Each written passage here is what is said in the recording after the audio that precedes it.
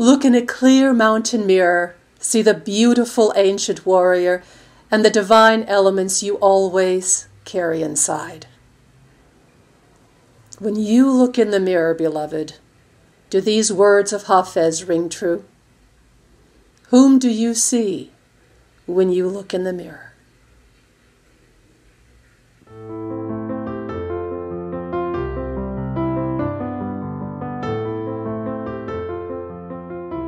As someone who's treated trauma for over 20 years, I've discovered how life tests us.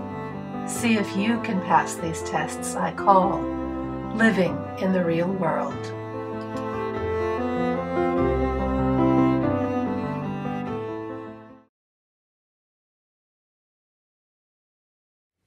So some of you may be old enough to remember this, that a few decades ago, Saturday Night Live had this great little skit. I think it was Dana Carvey.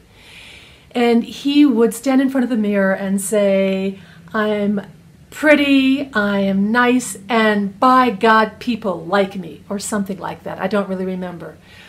But it got to what was a really cheesy practice at the time, which is looking in the mirror and telling yourself all kinds of happy Pollyanna affirmations for just how great you are and just how great the world is. And it didn't ring true for people.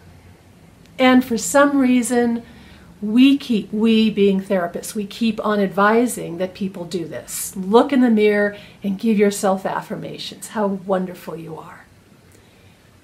And that's not really self-acceptance. Vanity is just the opposite of what this test is.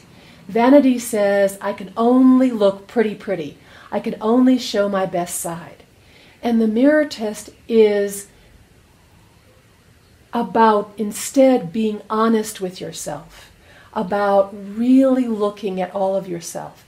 And if that goes to, if I'm honest with myself, what I uniformly see is how ugly I am, then that is a reflection of how traumatized you are. That feeling that you have when you've got to brush your teeth in the morning and the last thing you really want to do is look in the mirror at all, because the moment you look in the mirror, you hate yourself so much that you go into this spin of horror. Oh my God, I'm me. You are amazing just as you are.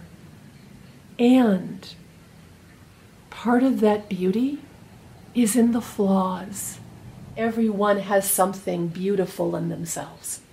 And if they can actually take the risk and look at themselves and really see themselves in all their flaws, in all their mystery, in all their amazing quirks, as well as what's okay about them, then I think that that gets projected into their experience in the world. They see that in others.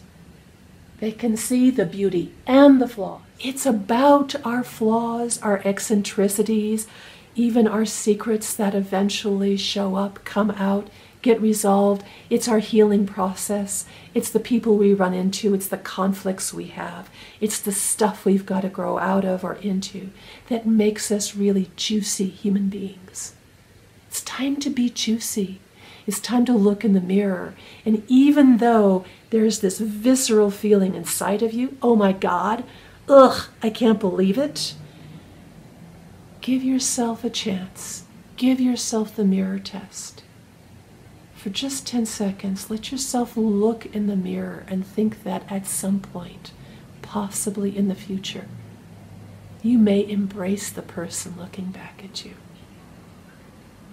I hope if you can't do it now, someday you do. I hope you pass the mirror test.